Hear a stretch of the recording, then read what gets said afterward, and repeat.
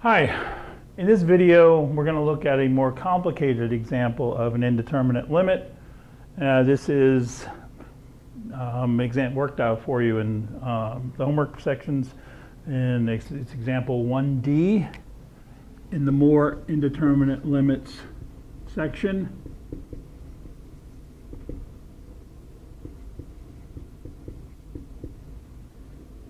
And it is the limit as h approaches 0 of 2 over 3 plus h quantity squared minus 4/9 all divided by h. This seems kind of odd in some respect, but this form will actually become important later on. This limit as h approaches 0 will have a specific name when we deal with specific functions, and that'll be down the road a little bit. So right now we're just doing the algebra of it, not worrying about the application for the moment. So in this case, I just have to do a bunch of algebra and simplify this.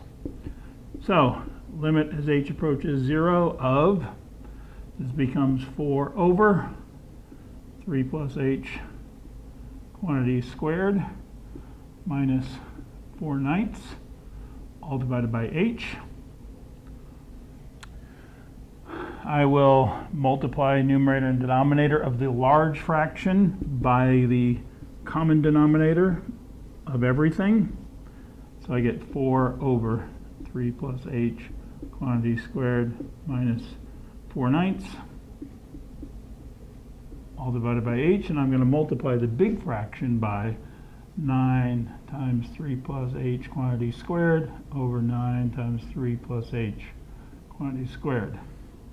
It may have been a while before since you have seen some of this algebra, so I'm kind of going through this. It's part of the reason why we are doing the example.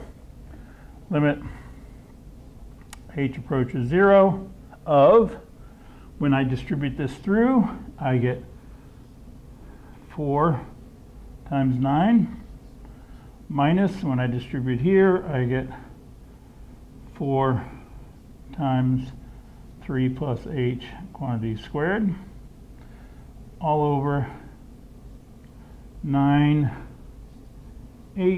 times 3 plus h quantity squared, which then gives me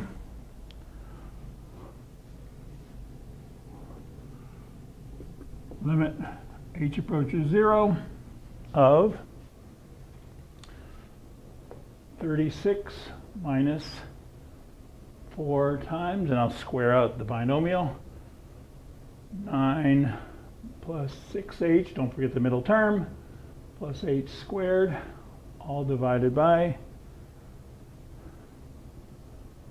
9h times 3 plus h quantity squared.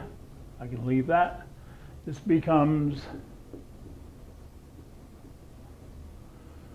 36 minus 36 minus 24h minus 4h squared over 9h times 3 plus h quantity squared. Simplify. Limit h approaches 0. These 36's cancel. And I can factor out an h, and I'm left with negative 24 minus h squared, minus 4h squared. I could have factored a 4 also, but that's not that important at the moment. So negative 24 minus 4h over 9h times 3 plus h quantity squared. The h's can reduce. I'm left with limit h approaches 0, negative 24 minus 4h over 9 times 3 plus h quantity squared. Notice at this point, I have no problems. My original limit was indeterminate. I would have gotten 0 over 0. Now it is no longer indeterminate. We can evaluate, and we get then negative 24 over 9 times 9, which is 81. And then to reduce it, I end up with negative 8 over 27.